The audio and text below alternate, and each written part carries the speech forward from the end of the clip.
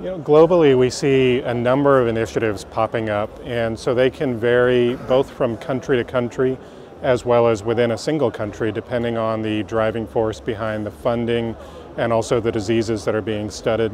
I think the common thread that we're seeing across all these initiatives really is fundamentally the idea of stimulation. So precision medicine is not new in some sense, but really the stimulation is this idea of scaling and expanding the principles of precision medicine so that more disease types can be studied, more insight can be gained, and more people can benefit from those programs. So what we really see is this idea that regardless of the country, regardless of the system, the funding mechanism behind it, really the key is, can you take a program and grow it? And that becomes a sustainability issue as well. Can you take a program and the initial funding that comes behind it and create a program that benefits a large number of people for years and years to come?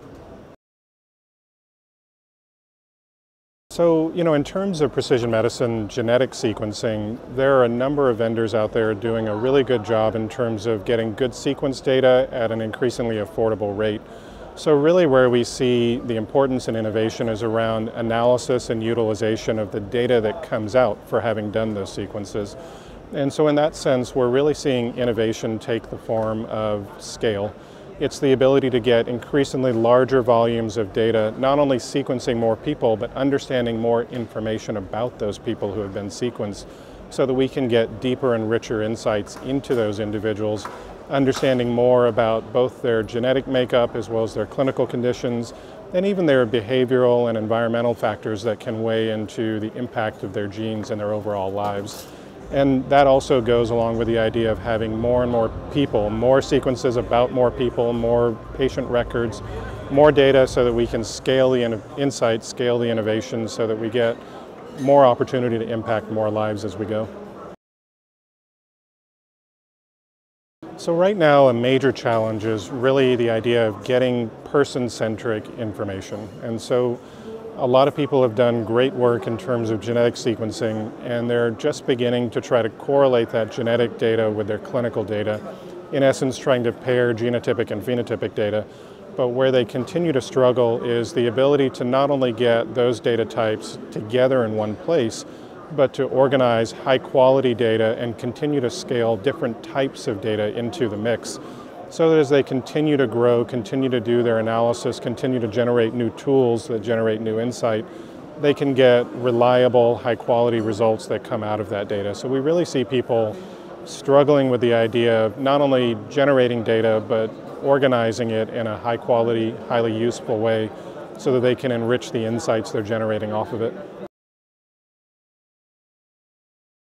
So IT plays an important role first in capturing data and organizing that data, but then really in the highest value part of all this, which is converting that data into useful information, useful insight.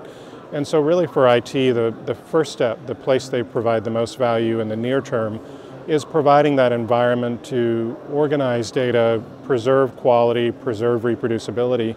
But then where there's opportunity for innovation is in building new tools, helping create new reporting mechanisms, incorporating new applications on top of that data repository so that they can really start to drive value for their clinicians and their researchers, and ultimately for the patients that those people serve, in order to make that information actionable, in order to use things like machine learning and artificial intelligence, use capabilities that are now infiltrating across technology in a healthcare environment, so that we can make more of the data than what it is purely as data alone.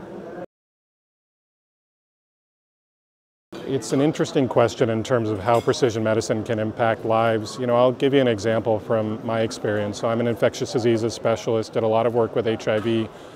The principles of precision medicine have been utilized in HIV for a long time in terms of sequencing a virus, understanding what's the best option for a complex treatment regimen for those individuals, and then as they go through their lives, tailoring that regimen over time to ensure that we continue to have the optimal treatment regimen for that person. I think those same principles hold true across all different disease types. So whether it's hereditary disease, whether it's an acute acquired disease, a cancer, whatever it is, really it's that insight into the individual, all the different factors that impact a person's disease, but also impact their individual lives.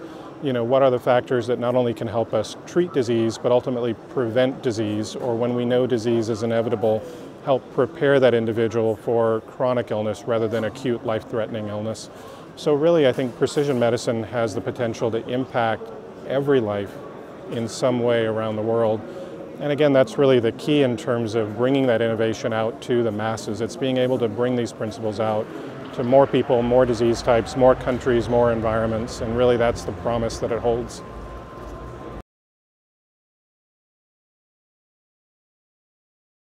In incorporating precision medicine in the future really is about decision making and tools that support decision making. So there's an enormous amount of medical literature out there, and it's only going to grow. And all these very specific insights that are generated for a particular disease state or a particular population, it's tough for clinicians to keep up with all that information, and it's tough for them to know which information is the right information to apply to a given person or a given scenario. So I think really in the long term, decision support tools that sit on top of high quality data in such a way that they can generate, not only generating insight, but generating reliable insight where clinicians trust the data underlying it and therefore trust the insight that's been generated.